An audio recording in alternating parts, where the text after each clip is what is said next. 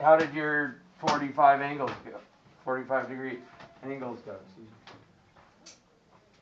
You got something that looks like that? You know, as you're going. I'd like to move on if you didn't get a chance to do that. Make sure you do, but I would like to move on. Um,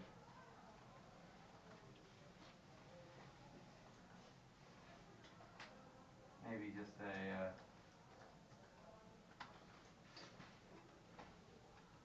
as you're getting going, I'll just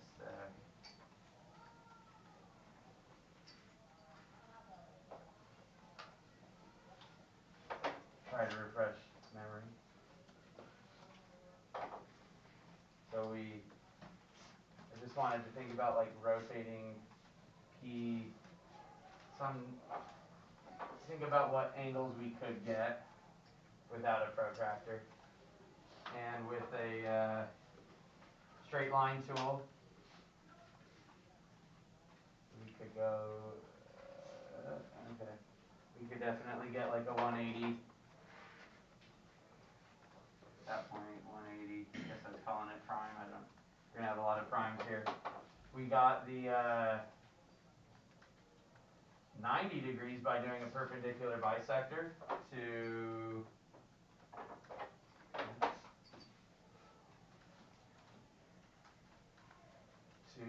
P prime. To do a perpendicular bisector, you got to move the compass a little past the center because I need to make two marks, either above or below the midpoint. And the nice thing is you can kind of do both at the same time by just keeping the compass where it is. You could change the compass size, but you don't want to change it when you bring it over here. I need it to be the same size because I want to find points that are the same distance from P and P prime. So kind of nice if I just don't change it at all, and that in this scenario gives me, two, not going to work with me on smartboard, gives me two other angles, namely like 90 degrees and 270, I think we said. Okay, so how to go making your angle copy. Sorry, not angle copy, angle bisector. So I got a 90-degree rotation. If I mark points that are equidistant from C, the same distance from C, maybe then from there I'm marking a point in the middle that's the same distance from those.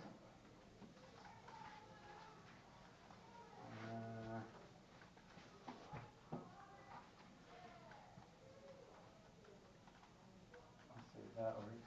Ooh, just barely. Okay, that point is the same distance from the points I marked that are the same distance from C. So that point is on the angle bisector. So if I got out my straight line tool, that cuts it in two, and there would be 45 degrees. That's all I was hoping you could do that because we could, of course, keep going and get other angles if we kept bisecting. Which is really what we did with the 180, right? Okay. Want to look at rotations of 90, 180, 270. Will you join me on exploration 3, rotation activity 1. That's confusing a little bit maybe.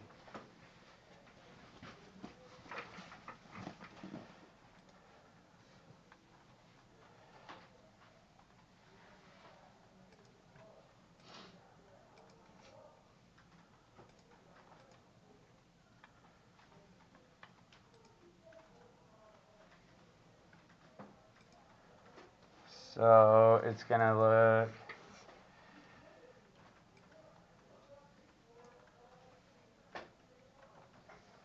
down here. We're moving ABC as you like. Sticking with the Desmos, I next time probably use GeoGebra. Desmo's alright, but okay. What I'd like you to do is this transformation. What is this saying? Anybody read it? Maybe on your document, Dylan? I'm on rotations, not reflections. Mindy? Go to rotation activity 1. Yeah. And then it says rotate the triangle. Rotate the triangle 90 degrees counterclockwise about the origin to form triangle A1B1C1. Yeah. This transformation can be represented as a rotation 90 degrees of triangle ABC goes triangle A1B1C1. Nice. Notice that it is implied that it goes counterclockwise. 90 degrees clockwise would either be represented as 270 degrees or negative 90 degrees. Awesome. Thanks. So there it is. R 90 degrees O for rotation 90 degrees about the origin. So that's what we're going to do. So if you go over here to transform, I've already got it kind of set up for you. All you got to do is select the object you want to rotate. I'm going to select the vertices and the edges. And I've already marked D here for my center of rotation. And all I got to do is apply. Boom. There it is. 90-degree rotation. Back over here you can... Ooh, did I move that? Okay, that's good. Okay, so it will change if you can change it, but you know, maybe try not to. You can add length measurements. Is this a right triangle? 2 and 3 and 3.61. Is that a right angle? You can measure angles, of course, too, by like marking the vertices. There's a right angle.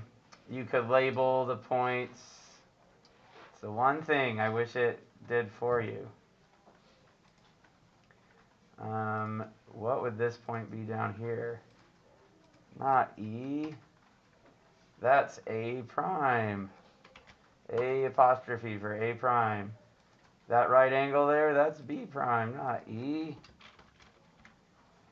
If you don't label the vertices, that's alright. But hopefully you know which one's C prime and which one's D prime. And you could, of course, you could measure the angles, and that would kind of confirm for you maybe. So hopefully you're seeing angles are congruent, side lengths are congruent. Boom. Also, let's look at the coordinates. See if we can come up with a coordinate rule. For example, A is at 1, 3. Goes to A prime. Negative 3, 1. How about B? B is at 4, 3. Where does it go? B prime over here in the second quadrant. X is negative. Negative 3, positive 4. We kind of looked at this a while back when I was trying to prove that perpendicular lines have slopes that are opposite reciprocal. Sound familiar? You better say yes. Okay. What's going on here? What's C? Could you tell me C's coordinates? It starts at 4, 1. What's C prime? Without even looking at the image. What's going to happen? Yeah. Yeah, nice. What did you see there, Christian? Well, I just noticed that every time it changes the number. X and the Y are changing position, and then also one of them's going opposite. Yeah. Yeah, which has to do with our opposite reciprocal slopes. So I'm looking for a rule to determine x, y. Is that how I set it up for you? Yeah. And this time I put an underline. You can delete that if you want or whatever. But yeah, we're just looking for. Is this how I wrote it? R of 90 degrees O equals, or xy. So I'm saying. Yeah, then you put xy. I'm saying what's going on with xy. The y and the x are switching. And if you think about starting in the first quadrant, I think that's most helpful. 90 degrees is going to take me to the second quadrant, right? What's going on in the second quadrant? I have negative, positive, right? A little bit confusing, I think, because we're seeing that switcheroo thing happen. What about 180 degrees? Are we familiar with that? So we can, once again, we can go back to transform. You can change this. Instead of 90, you can just type it in 180. Which point would be the origin? Just like Earth. Oh, yeah. D. Yeah, I had to mark that on there. Yeah, so the origin's where the x and y axis cross, 0, 0. Yeah. So we can do it again. Oops. Yeah, I feel like it's easier. Not the best program, but it's like moving it. It's annoying. Finn? If you click and then drag the cursor over the shape, you'll select all of it. Ah, that's nice. Oh, also. What the what?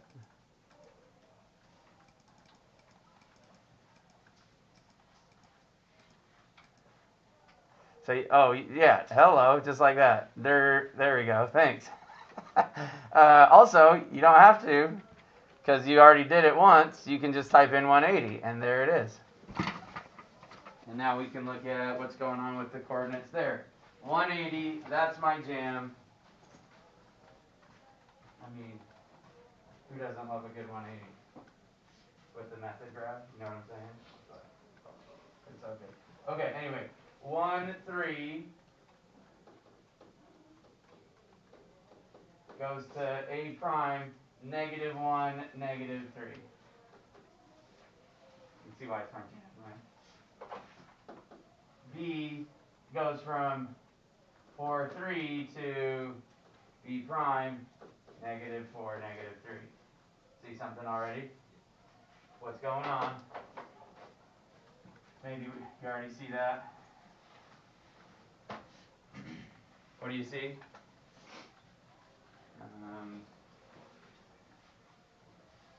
Sawyer? What do you notice with the coordinates I just wrote down? 1, 3 goes to -1, -3. 4, 3 goes to -4, -3. Where do you think C goes? 4, 1 goes to... 4, 1 goes to -4, 1. How'd you get that? Yeah, -4, -1. How'd you get that? Because the other two did the same. So. They're exactly the same. Whoa, that's crazy.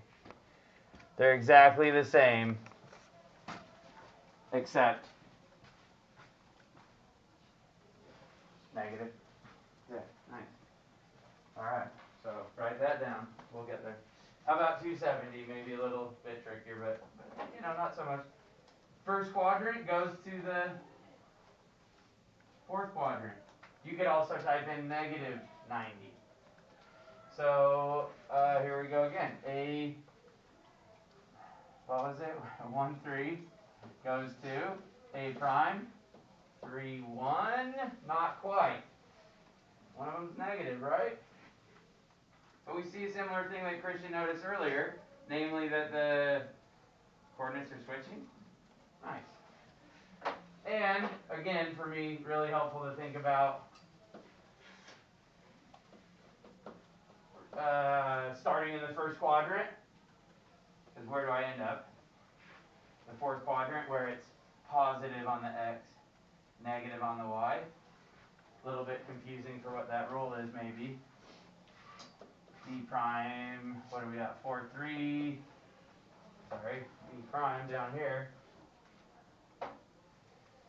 3, negative 4. You see something there, Carson? Y, comma, negative x. Nice. There we go. Boom, got the coordinate rules. R180, about the origin of xy, goes to negative x, negative y. And then 90 degrees, this is a 90-degree rotation, just the other way. 270, about the origin of xy. Gonna go to yx, y opposite x. Is that what you said, Carson? Yeah. What's the relationship between the coordinates of the vertices of ABC and ABC prime? Oh, I have that right at the end there. Oh dear. Well, they're kind of all different, right? Like 90 degrees, they switch, and one goes negative or opposite.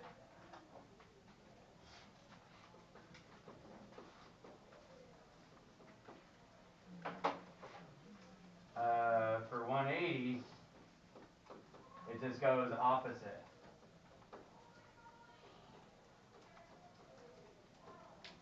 Sorry if you can't read that. XY goes, another way, remember to write 180, or to write these coordinate rules is just to say XY goes to opposite X, opposite Y. But that is what 180 is. Opposite X, opposite Y.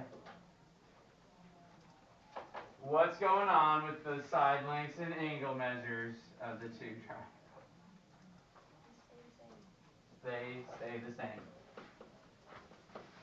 They are, we heard this word, congruent. That's kind of the big idea here. You do a translation. The shape's going to stay congruent. A reflection. Side lengths and angles stay the same. The shapes are congruent. You do a rotation. The shapes are congruent. All right. Moving right along. Doing awesome. Questions? Comments? Hold up. You got this? Yes. So for your answer number F, isn't that basically just what the equation, like when we broke it Yeah. down? Yeah, that's kind of. I mean, maybe you noticed something else. I don't know. I'm kind of trying to move things along, but you know, it might be like they move quadrants. Might be a good observation. Like depending on how many 90 degrees when we're rotating about the origin, we're going to take the first quadrant to the second quadrant. 180 would take the first quadrant to the third quadrant. Of course, this would go, you know, 90 degrees from the third quadrant, it's going to take it to the fourth quadrant. So that would be a good observation too. All right. How about this? Rotating 180 degrees about negative 1, 1. Not the origin. Challenge for you. Coordinate rules. And we'll see if we get to that. Will you open up the... really either activity is fine. It's just got the different triangle, I believe. Looks like that. A's on the y-axis, and will you open up? ABC looks like that. I think. Okay, I like what Finn said. You can select the whole thing by clicking and dragging. Okay, if I want to, so I didn't define this transformation for you. So we are going to rotate it 180 degrees about this point here, negative 1, 1. So you got to put a point there first. So negative 1, 1. I'm actually just going to put a point here. Negative 1, 1. Boom. Welcome to label it if you want. You don't have to. Okay. So define transformation. We're going to rotate. Here's the center. And then it's saying how many degrees. We're going to go 180 degrees. And we got to select the object. So thank you, Finn. You can just click and highlight the entire shape. That's what I'm going to rotate 180 degrees about that purple point. Apply. Boom. There it is.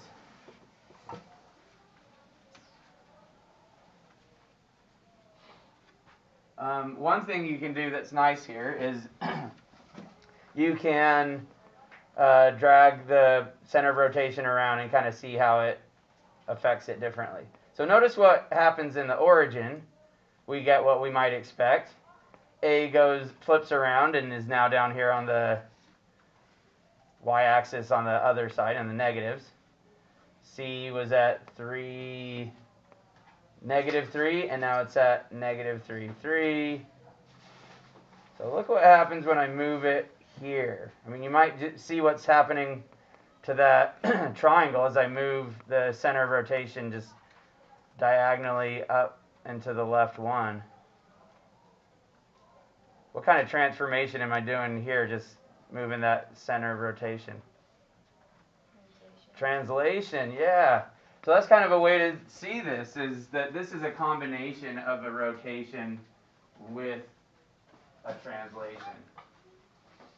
Let's look at the coordinates here, see if we can figure something out. So A goes from 0 on the x, 3 on the y, to A prime.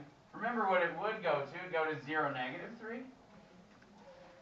But now where is it? Negative 2, kind of weird, negative 1. Might be helpful to label that, of course, A prime. What about B prime? That's now down here, right?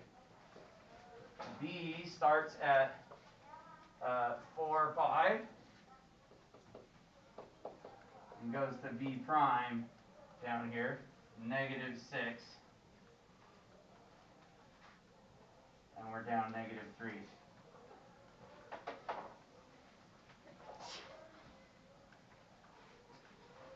So what's going on with the coordinate rule? Let's see if we can look at C. But first, remember what the rule was for 180? Negative x, negative y. Okay. So yeah, that still kind of happened, but as Maggie noted, kind of just as now it slides or translates to kind of its new position, right?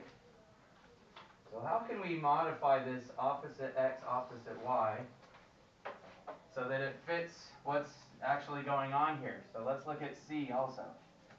It's at, okay, maybe I don't know how helpful it is when we have x is 3 and y is negative 3. And, we'll see. C prime ends up, so it would go to negative 3, positive 3, right? But what does it actually do? It ends up at negative 5, positive 5. Maybe that is helpful. So instead of negative 3, 3, we ended up at negative 5, 3. How can we adjust negative 3, 3 to get it to negative 5, 5? Maggie's thinking of the translation. How would we get from negative 3, 3 to negative 5, 5? Left 2, up 2. So left 2 would be subtract 2, up 2 would be add 2. Does that work here? Opposite of 0, 0. Then we gotta subtract 2. Boom, yeah, it lands out negative 2. Opposite of 3 would be negative 3, and then we gotta add 2. Negative 3 plus 2, negative 1. Yeah, nice. Okay, did that work for B? That may be the real test. Opposite of 4, negative 4. Then we gotta subtract 2. Negative 4 minus 2 is negative 6. And 5, opposite of 5, sorry, negative 5. Then we add 2, goes up to negative 3. There it is, there's our coordinate rule. You're welcome to write it kind of in that new way or how I just wrote it right there. So here we go, nice stuff. You could just write x, y. You could do dash, arrow, or you could insert an image of an arrow. So we still get that opposite x, we still get that opposite y, but we're adjusting it, kind of weird, subtracting 2 on the x, right? Adding 2 on the y. Kind of interesting, like maybe thinking about what's going on there with that point. 180 degrees, kind of something going on here with doubling a little bit. Anyway, that's awesome if you can think that through. I think this should stay on the graph. We're now rotating from negative 3, 0. No, I changed that, right? That's why that one point didn't end up on the graph. What's the next one? Oh, nice. Was 0, negative 2. Aha, see, I knew I changed something. So we're now rotating 90 degrees counterclockwise about the point 0, negative 2. 0, negative 2. So it's on the y-axis. And I want to know what's going on with the coordinates x, y. You have the, how's it going? You have these other ones? So now we're going to, all you got to do is, we got to change this. We're going to drag it down. Did you get the coordinate rule too? Nice, yeah. Let's see what you can come up with for coordinate rule. Think about what the 90 degrees about the origin is. So here we go. We got 90 degrees, okay? I'm already rotating about this point. Look again what's going on. There's my 90 degrees about the origin. We're now going from negative to 0. So there it is. Might be helpful to label those, you know, just so we see what's going on. That would be A prime. No, it wouldn't. That would be C prime. There's, down here is A prime. Should have labeled that before. 90 degrees down here. And that would be B prime. There we go. That might be helpful. Clear off that writing. Greatest number at your table. Check with your table mates. How we doing with the coordinate rule?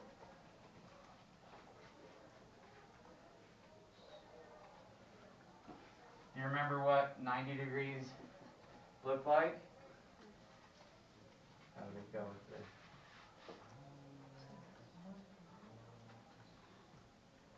Both. So you got that one. Nice. What's going on here? Oh, I see. Messy, so I Ooh. ended up changing it to How come figure mine out looks like? yeah, I changed it to figure out the coordinate rule of it was negative 2. Oh my gosh, No worries. let me redo That changes things a little bit. Yeah, it changes So we're going things. from 0, negative 2, which would be on the y-axis. Yeah. I think I had that before and it was hard to see, so I changed it. So a good place to start is what's the 90-degree rotation rule about the origin? XY goes to, Christian, you noticed what happened before? Nice. Opposite y, x. Yeah. So that's kind of maybe our building block. Opposite y, x, because that a went from 0, 3 to negative 3, 0. Switch, and one of them goes negative. 4, 5 went to negative 5, 4.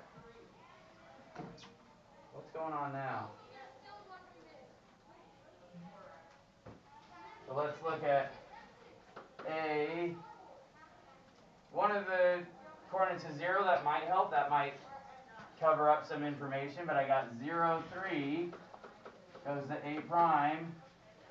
Way over here at negative 5, negative 2. Kind of weird.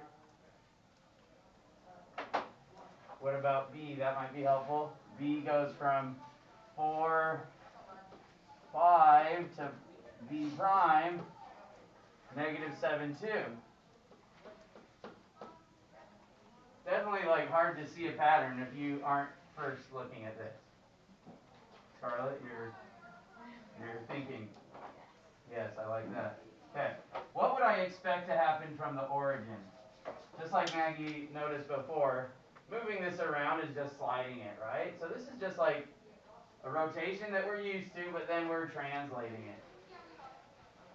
So I'd expect B prime to go to negative 5, positive 4, right? The x and y switch, and we're going to take on the opposite sign with the old y being the new x.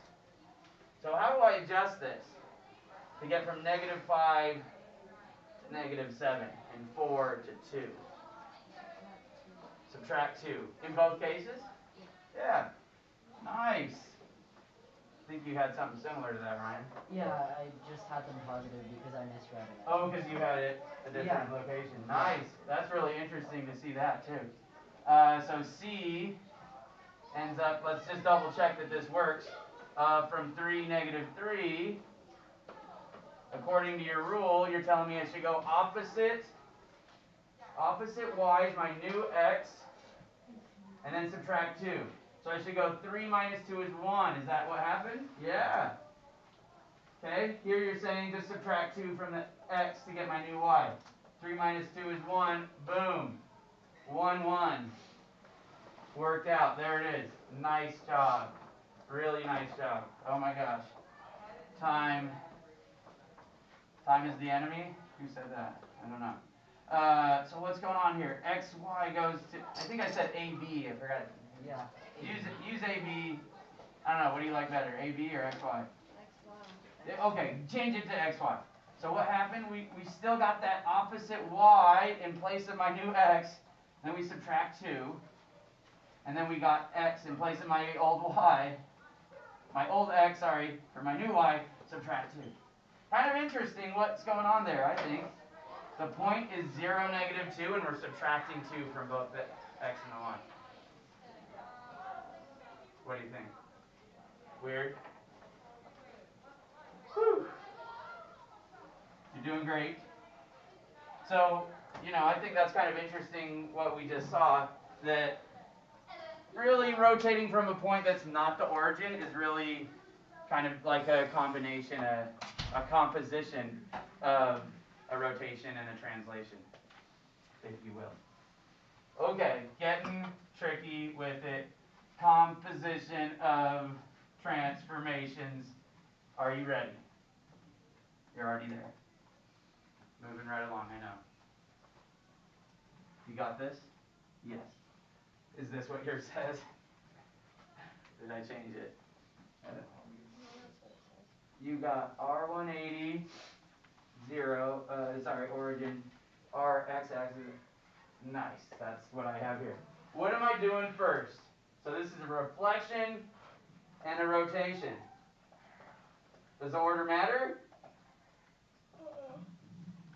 Maybe. Oh, wait, yeah. It didn't before because we were translating along the y-axis.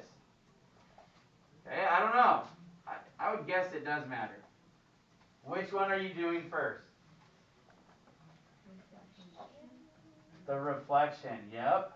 if it helps, you could write, we're rotating 180 degrees about the origin of this reflection across the x-axis of triangle ice.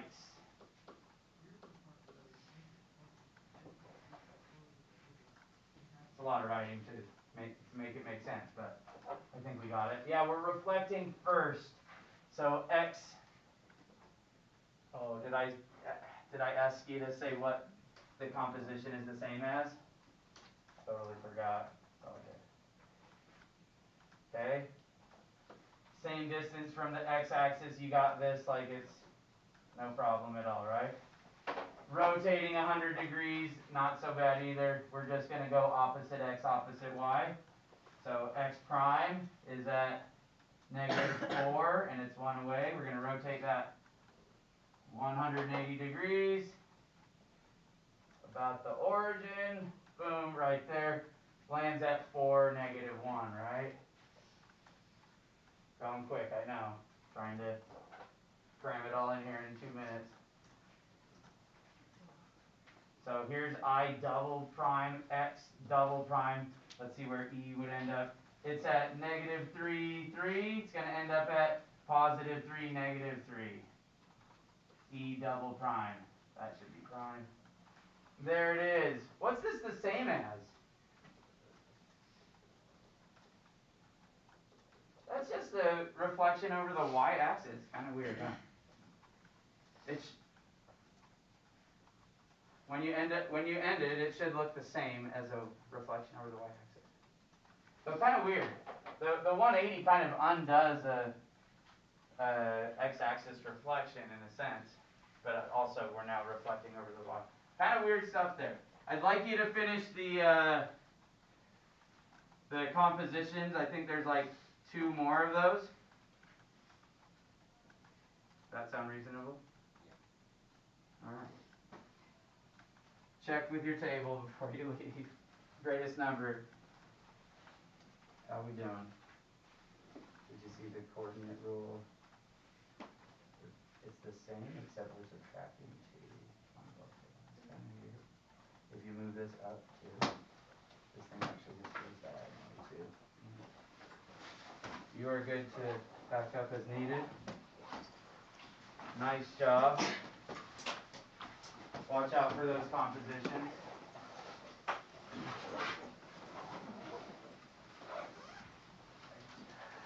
As you could write.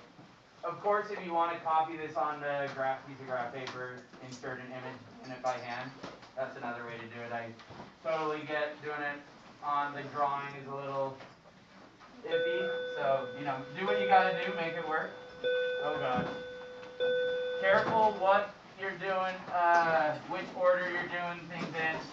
And I do want to think what these are the same as if you can come up with, if it's the same as one transformation. Really nice work. Have a good day. Yeah, we're going right to left. Yeah, the one, because we're going to translate this. We're rotating this translation. Yeah, that's why writing it with the parentheses, might be helpful. Thanks, Ben. Thanks, Train. Nice work, Maggie. Appreciate it.